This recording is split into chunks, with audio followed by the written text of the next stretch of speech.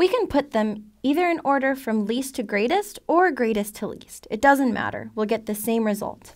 So let's just do least to greatest because that's more typical. So for nursing, the lowest salary is $44,640. Next is $56,380. Then $58,350. Then $63,120. And finally $72,250. So let's cross off the first and last.